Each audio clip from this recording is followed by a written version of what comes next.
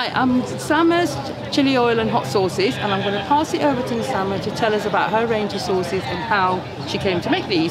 So over to you. Tell us about your range. Okay, yes. So this actually the chili oils are the very first products I made, because this belonged to a dear old lady who made the oils, and she made it as really labor of love and giving it out to friends and family.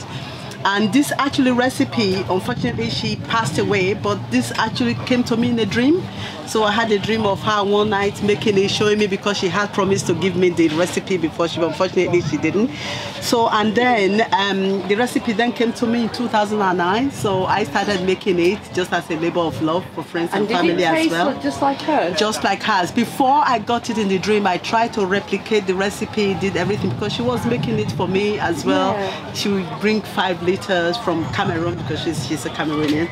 And then so that's how I started making this. So it didn't become a business. It wasn't a business. It was just something I love making, love sharing with friends and family. Then in 2017, it was costing me money to make it for people. I decided I was just going to try it out, and that's why it's named after the old lady. So her name was Mama Ntsama, we all used to call her. Oh, so this is like a legacy, and the name is for her, you know, just to go on. So now I started making it so that I can also share the love, the way she loved, you know, how good food bring people together.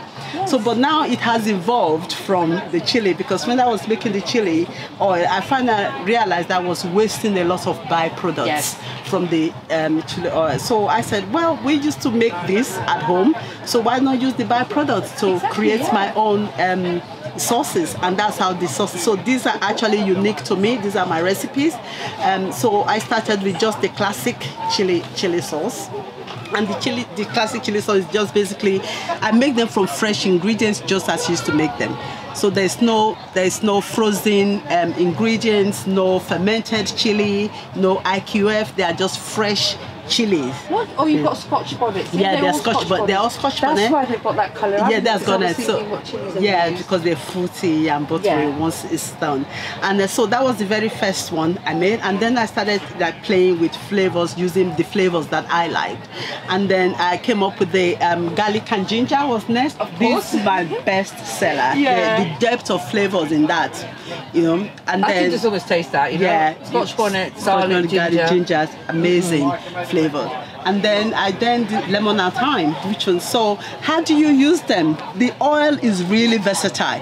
With the oil, you can use them in your stir fry. You can have it in your soup. You can just drizzle it. You can add it to your vinaigrette, balsamic vinegars. Yeah, they're really nice. Really nice, and you've got bits showing in there. Yeah, and the colors that you see, they are just the colors from the chili.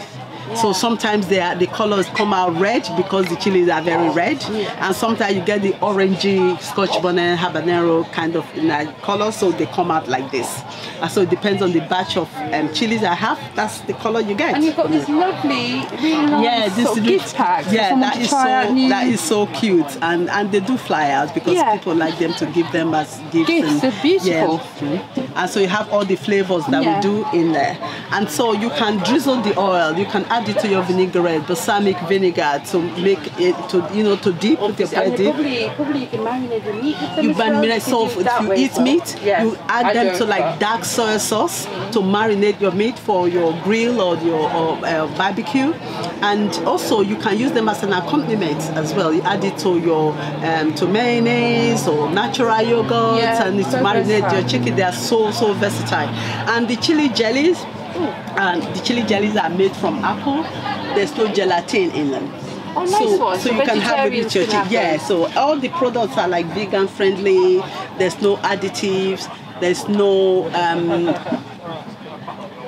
It's a nice little chili, isn't so it? they're delicate, so they're not like the chili jelly you get in the store that way you have to saw through them. Yeah, you know, they're really nice. You can have that in your cheese. Yeah, your smashed avocado in your wrap. Seeds in it, look.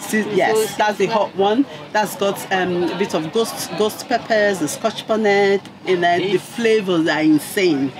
Okay, I'm going to put that one there. For now. Okay, because that's so you can just use them. They are versatile in your pasta sauce, in your bolognese, in your slow cook, everything, everything. Because like you can imagine in Africa years ago, where decades ago, you make do with what you have. So you basically use 2 ingredients, 3 ingredients, to create different things. So that I still kept simple, clean, just as the home one. I make them in our garage now. Okay, I've graduated from the kitchen to my garage, but so the flavors are still the same.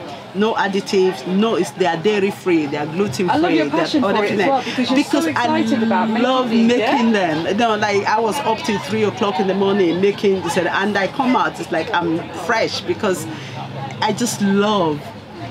I make it with with love and care. With passion. I enjoy making them. And also, obviously, your range will only increase, won't it? So yes. as time goes on, we'll probably see more different. Yeah, exactly. I have roast pepper flavor, which is not here today because I didn't have the energy to make them. That might be a popular one because you probably run out. Yeah, it's really popular. Really run out because you can just pour it on your pasta, put a bit of olive oil on it, and that's it. Chuck your prawns or your vegetables in, and it's all done. So, amazing product, and I just. And a lot of people enjoy eating them as much as I like making them. If you go on our website, you see the reviews. When customers like something, and obviously you enjoy making it, then it's worth it, isn't it? If you don't sell anything, there's a problem. But you obviously selling them, you've got the oils, the jams, it's a nice range. Yeah, they're lovely, and they are not like.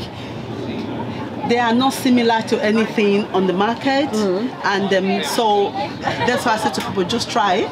Yeah. And everyone who try it, they come back. Well, that's and you go on our website. These festivals are awesome for that because you can come along, you can try it, you can go mild, you can go hot.